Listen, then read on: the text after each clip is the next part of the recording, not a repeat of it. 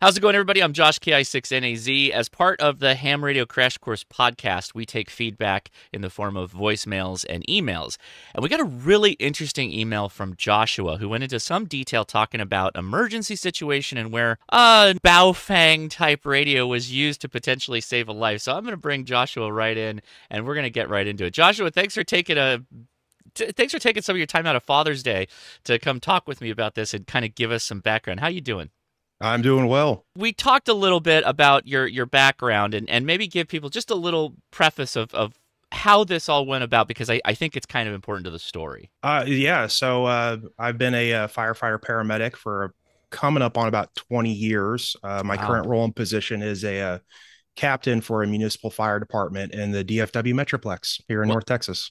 well, thank you for taking care of everybody, or at least trying to help out whenever there's these situations. But something kind of wild happened, or it was an emergency, right? And Yeah. let's just go from there. Why don't you walk us through it? And I'll add some questions if I have them as we go. Yeah, so often in my role as a fire captain, I find myself as the incident commander for structure fires, major medical events, and car accidents. And in our district, we use contracted ambulances to transport our patients. The fire department doesn't have our own organic ambulances. Mm. Um, and given the density of traffic that we have in the Metroplex, we also use a lot of helicopters to fly these patients out to the various medical facilities so they can get follow on care. Um, a few years back, a healthy amount of time has passed, so I can tell this story.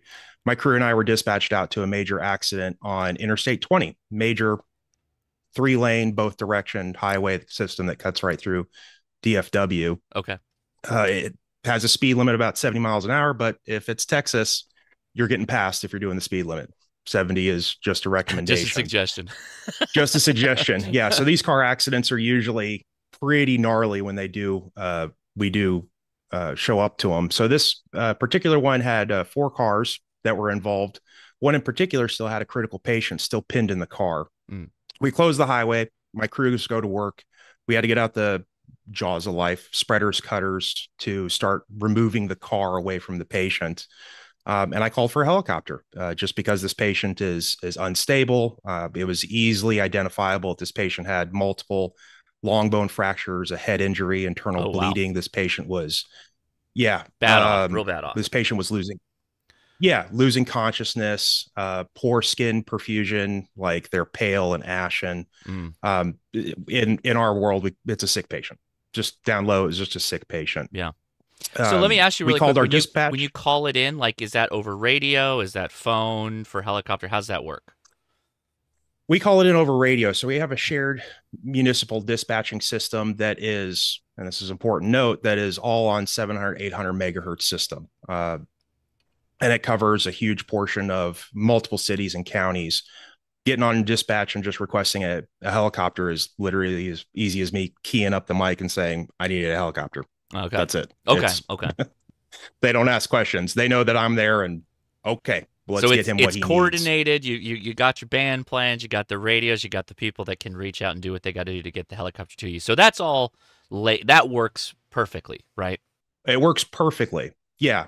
When we can coordinate with our primary helicopter agency, because the Metroplex is just so large landmass, Hmm. there's actually two, three major helicopter agencies that we can work with.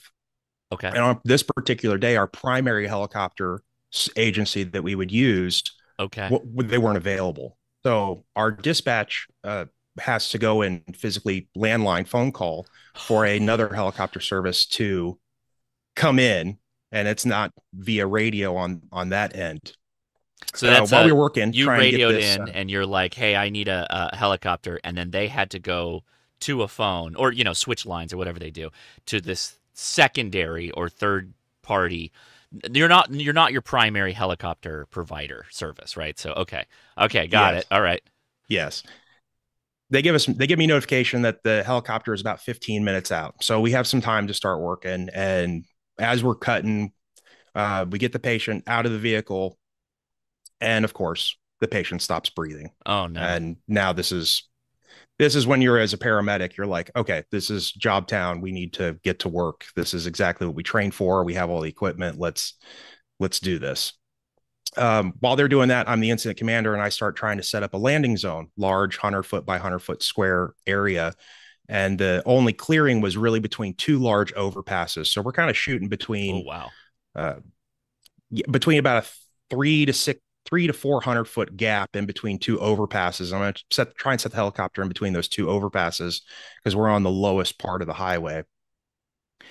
Uh, the crew got the patient to the ground, started controlling the bleeding, started ventilating the patient. They placed a breathing tube, started an IV because we know that the helicopter service is going to have blood products. And really, that's what this patient needs is whole blood. Right. Dispatch calls us back on our 700, 800 megahertz radio and says the helicopter's a few minutes out and they're requesting our operating frequency.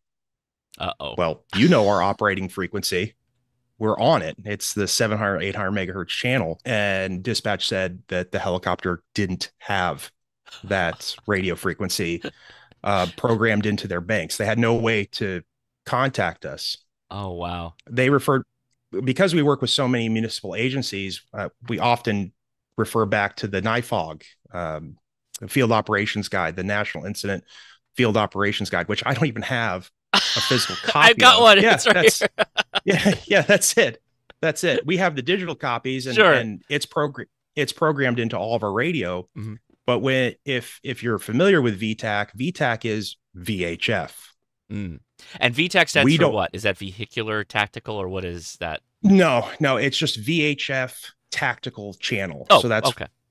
Yeah, VHF tactical channel. Mm-hmm. And this is where the problem incurs is our radios on the ground at scene we don't have VHF. We are on an 800. Yep, we're all on a 700, 800 systems, and our radios are not multi-band. Mm-hmm. And if we don't have ground to air communication, the helicopter will not land. That's a standard operating procedure. If we don't have air to ground communication, they're not going to land. Right.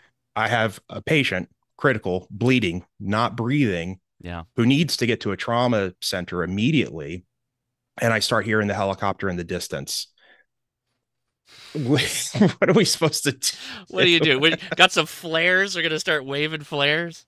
No, we have to have voice communication. That's of course. That's for the safety of the air crew. Sure. And people on the ground if the helicopter hits something or, tags one of those overpasses, right? You could easily be in a two emergency situation. Yeah, and that would be really bad, and that's a lot of paperwork I just don't want to fill out. That's sure, of course. So the ambulance supervisor, or the ambulance that was there, the ground ambulance, had a supervisor, and I asked if hey man, you got a VHF programmed radio? And to my surprise, he did. And he went back to his ambulance and he grabbed a Baofeng UV-5R.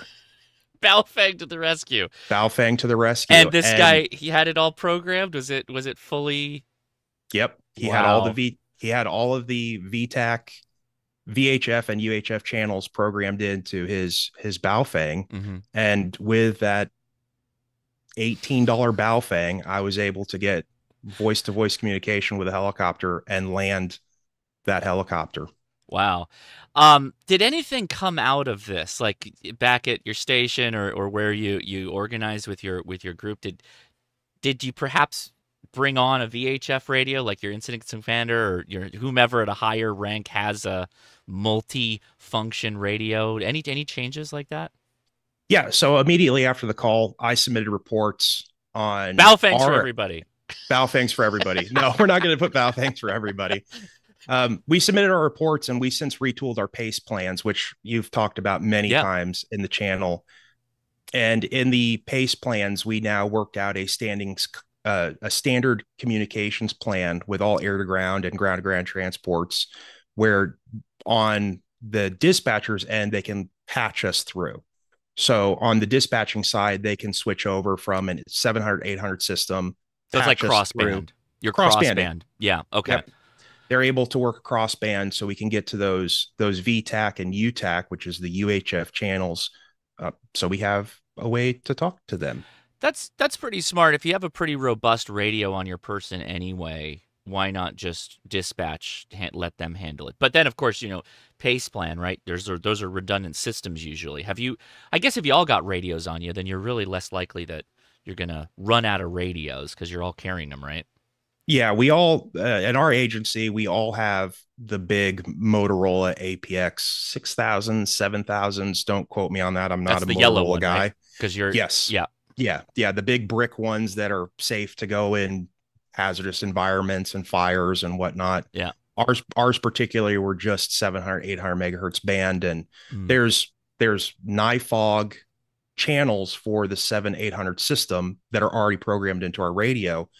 But if we're working with third party contract ambulance service or air ambulance services, they have to be able to talk to kind of everybody. yeah. And given the land mass that they cover in the helicopters, huge uh, radiuses for those helicopter responding Mhm. districts, they they use VTAC and UTAC predominantly. So with that change, now we try and do our communications through dispatch, which is our giant repeater. Yeah, that makes sense too, because then you have people that's their entire job. Instead of you trying to Yes. route the plumbing together of which crossband unit you got to go through, let the people whose job it is handle that. So Yes. really interesting story. I guess the important question: did the person make it? Yes. Yeah. The Oh, patient. good. Yeah. Patient had a good outcome. The helicopter landed safely. The Mhm. patient was loaded. We got blood started on Good. scene, which Yeah. is a critical intervention for us. Yeah. The patient's vitals improved dramatically. We had to continue to ventilate them, but the patient had a good outcome. Which in the fire EMS world, that's one of our constant complaints is we never really know how the patient did after they left the scene. Yeah. And on that particular one, that same ambulance supervisor who had the Baofeng in the ambulance, he was able to tell us, he's like, hey, patient did well. He got to a trauma team. He ended up spending a good deal of time in the trauma ICU, Sure. but was discharged later. I was gonna say with multiple. You said multiple long bone fractures, head injury, bleeding. That's a Yes. that's a heavy bill of services that are going to get applied to that person. Yeah. In particular, that car ended up getting it hit a vehicle in front of it. It Hmm. spun sideways and then it got T-boned on the passenger side. And yeah, pretty in our work in our line field, we call like occupant intrusion. So the occupant compartment of the vehicle, when there's more than 12 inches of intrusion, or more like the vehicle is squished into Yeah. that patient compartment more than 12 inches, it's considered like a high mechanism of injury, which can lead to lots of physical trauma. And on that one, I was ballparking about 18 inches. So Wow. the B post, which is where your seatbelt is normally connected, Hmm. was pushed in about 18 inches on that side of the patient's vehicle. Wow, they're incredibly lucky. Well, Yeah. yeah. I appreciate you sending the email, Joshua. When I read that with my wife Leah on the podcast, we were both kind of like, wow, this is crazy. And then you get to the hook of the story. We whipped out the Baofeng and made the call. Baofeng. It's so crazy to me that that yeah, these pace plan discussions kind of are like an evolving thing, but this just ability to get this $18 radio as a backup to a backup to a backup, they're almost everywhere. You see them everywhere now. So I imagine that even though you guys have all gone to one standard, there's probably always going to be some guy, a paramedic or not a paramedic, but like, someone that's in the ambulance or someone that's on there's going to be somebody. There's going to be a Baofeng somewhere. They're everywhere. Yeah, and since then I've started daily carrying at work. It's in one of my bags in the fire engine. I've started carrying my D74. That's Oh, my nice. my everyday carry, and you be betting sure that there is a there's the NIFOG channels All thrown loaded in up. one of the banks. I was going to ask you what's your favorite radio right now as an amateur? What is it? Is it the D74? D74, yeah, daily carry. I have a 5100 in my personal vehicle. Nice. Right now, I'm floating between a 981 and a 7300. Oh, Um, cool. I don't do a whole lot of talking, so there's Yeah. not a lot of context in the log, but I do a lot of listening. Good. Well, that's how I started as well, and I still do a lot of listening. So there's nothing wrong with that. Just having fun with radio is what's important. Joshua, this is another eye-opening story from someone that dealt with it on the ground, working the Baofeng to pull in the helicopter. So thanks for taking the time out of your Father's Day to chat with us. You're quite welcome. All right, thank you. So thank you, Joshua, for sharing your story. I think it's telling that in a world with so much radio around us in the form of, one entity uses this frequency set, another entity uses this frequency set, that you almost get this chaos that sometimes happens. And it's really funny how some of the links we go to be able to bridge that gap, and sometimes the Baofeng just happens to be there ready and willing to make that contact. So again, as always, it's not the best radio. It's maybe the best radio for $18, but it definitely works on VHF, UHF, and it works well enough to bring in an emergency helicopter to get a very sick individual the trauma care that they needed. So again, thank you, Joshua. Thanks everybody that emails us on the podcast. If you'd like to check out the podcast, I have links in the video description so you can listen too. I am Josh, KI6NAZ 73.